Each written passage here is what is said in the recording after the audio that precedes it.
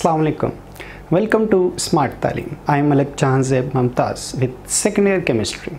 Dear students, in the previous lecture we have discussed about sources of organic compounds which covers coal, natural gas and petroleum. In today's lecture we are going to discuss about cracking, which is very helpful to get the more percentage of gasoline which is mainly required in Pakistan. आज का हमारा topic cracking of petroleum, जिसको pyrolysis भी कहा जाता है। सबसे पहले इसकी डेफिनेशन देख लेते हैं, फिर हम ये देखेंगे कि इस टॉपिक का फ़ायदा क्या है हमारी डेली रूटीन के अंदर। तो इसकी डेफिनेशन है the process by which heavy hydrocarbon molecules having high boiling points are broken up into lighter molecules having low boiling point by means of heat and under usually pressure and catalyst. Dear students, हम जो बड़े hydrocarbons होते हैं, बड़ी carbon की जो chains होती हैं, उनका बॉइलिंग पॉइंट ज़्यादा होता है और उनको हम तोड़ देते हैं। जैसे कि ये टॉपिक का नाम आपको बता रहा है क्रैकिंग, मीन क्रैक करना। बड़े हाइड्रोकार्बन मॉलिक्यूल्स को तोड़ देते हैं छोटे हाइड्रोकार्बन्स मॉलिक्यूल्स के अंदर, जिनका बॉइलिंग पॉइंट भी कम होता है, और उनको तोड़ने के लिए हमें हीट चाहिए होती है और कभी कभी हम प्रेशर या कैटलिस्ट का इस्तेमाल भी कर लेते हैं। The fractional distillation of petroleum yields only about 20% gasoline.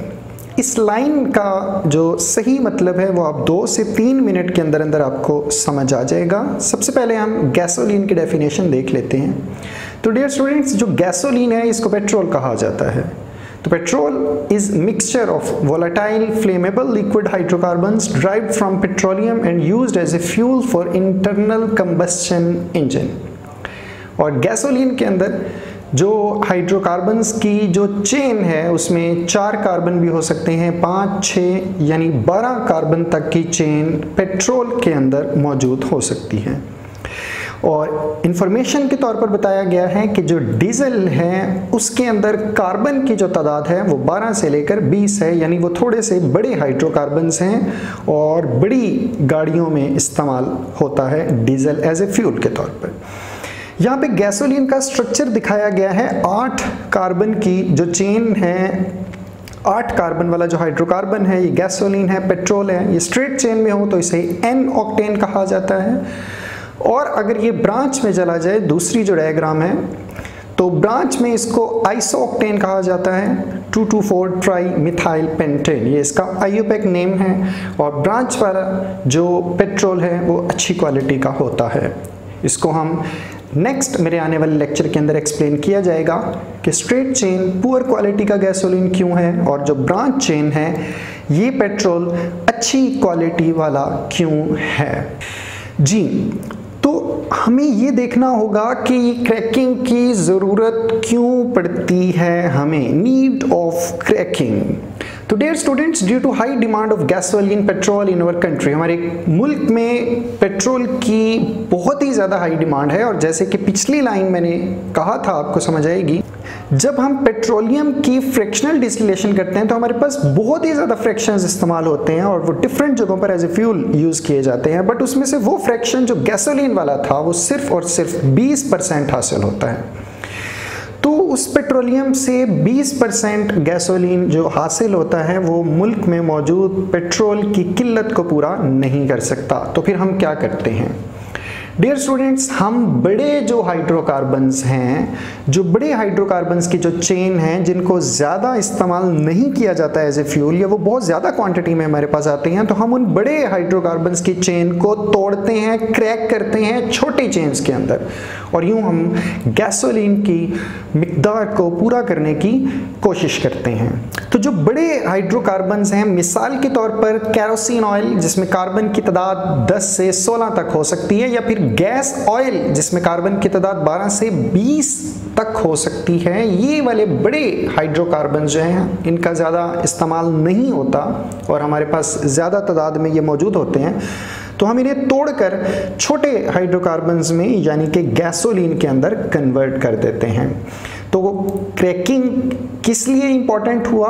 Cracking is the most important process for the commercial production of gasoline and diesel fuel. हम इससे गैसोलीन, पेट्रोल वगैरह की प्रोडक्शन ज़्यादा कर लेते हैं और डीजल की भी प्रोडक्शन ज़्यादा की जाती है। हम देख लेते हैं कि क्रैकिंग रिएक्शन कैसे होता है। Long chains molecules are cracked into smaller molecules. आपके सामने एक लॉन्ग चेन दिखाई गई है जिसमें कार्बन की तादाद है 1 2 3 4 5 6 7 8 9 10 कार्बन की चेन है। हम हीट, प्रेशर या कैटलिस्ट देकर इस चेन को तोड़ते हैं और हमारे पास एक 8 कार्बन की चेन आ जाती है और एक 2 कार्बन की छोटी चेन आ जाती है। जो 8 कार्बन की चेन है, मैंने अभी आपको बताया कि वो एज ए गैसोलीन फ्यूल के तौर पर इस्तेमाल होती है। हम इसको गाड़ियों में और बाइक्स वगैरह के अंदर एज ए फ्यूल इस्तेमाल करते हैं। और जो छोटी चेन्स हासिल होती हैं उनको ज़ाया नहीं किया जाता, बल्कि उनको भी इस्तेमाल में लाया जाता है। जैसे कि इथीन हासिल हुई तो इसको प्लास्टिक्स वगैरह बनाने के लिए इस्तेमाल किया जाएगा। इट्स मीन कि हम लॉन्ग चेन्स को तोड़कर छोटी चेन्स के अंदर कन्वर्ट कर देते हैं और तमाम प्रोडक्ट्स जो प्रोड्यूस होते हैं उनका फ़ायदा होता है। यहाँ पे सबसे ज़्यादा इंपॉर्टेंट चीज़ है कि मैकेनिज्म देखा जाए कि क्रैकिंग होती कैसे है। तो डियर स्टूडेंट्स, आपके सामने कार्बन की बड़े हाइड्रोकार्बन की एक चेन दिखाई गई है जिसमें कार्बन की तादाद है 8 कार्बन की लॉन्ग चेन आपको दिखाई गई है, सिर्फ ये समझने के लिए कि किस तरह से क्रैक करके छोटी चेन्स बनाई जा सकती हैं। यहाँ पर आप 8 के बजाय 20 कार्बन की चेन, 30 कार्बन की चेन भी ले सकते हैं। तो इस 8 कार्बन के चेन को हीट प्रोवाइड की जाएगी। जब हीट प्रोवाइड की जाएगी तो डियर स्टूडेंट्स, इसमें बॉन्ड क्लीवेज होगा, दरमियान से बॉन्ड टूट जाएगा और इलेक्ट्रॉन्स अपने अपने कार्बन की तरफ चले जाएंगे और फ्री रेडिकल बन जाएंगे। अब जैसे कि देख सकते हैं कि जब फ्री रेडिकल बन चुके हुए हैं तो स्टेबिलिटी के लिए हाइड्रोजन जो है वो दूसरे रेडिकल की तरफ शिफ्ट हो जाएगी। जब वहाँ से हाइड्रोजन एक अपना इलेक्ट्रॉन लेकर दूसरे कार्बन की तरफ शिफ्ट हो जाएगी, तो आप दूसरे डायग्राम में देख सकते हैं कि यहाँ पर कार्बन भी फ्री रेडिकल है और हाइड्रोजन भी फ्री रेडिकल है। ये आपस में बॉन्ड बना लेंगे और दूसरी चेन में जो पहले से एक फ्री रेडिकल बना था हीट की वजह से और एक रेडिकल बना था हाइड्रोजन के शिफ्ट होने की वजह से, तो वो 2 रेडिकल आपस में मिलकर बॉन्ड बना लेंगे और यूं आपके पास एक छोटी चेन आ जाएगी और जो दूसरी चेन आएगी उसमें डबल बॉन्ड मौजूद होगा। यानी आपने बड़ी चेन को तोड़कर छोटी चेन के अंदर ट्रांसफर कर दिया और आपके पास साथ में एक अल्कीन बाई प्रोडक्ट के तौर पर आ गई।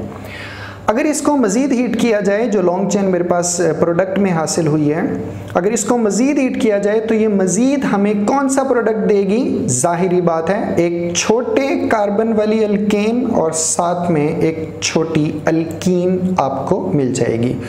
तो यूं हम बड़े 50 कार्बन की चेन्स को भी तोड़ते चले जाएं तो आपके पास एक अल्केन और एक छोटी अल्कीन, फिर फर्दर उस अल्केन को तोड़ेंगे तो मजीद छोटी अल्केन और अल्कीन आपके पास हासिल होती चली जाएंगी। नेक्स्ट हम देखते हैं हमारे पास क्रैकिंग किस तरह से की जा सकती है, यानी क्रैकिंग की टाइप्स क्या हैं। तो composition of the products depends upon the condition under which the cracking take place.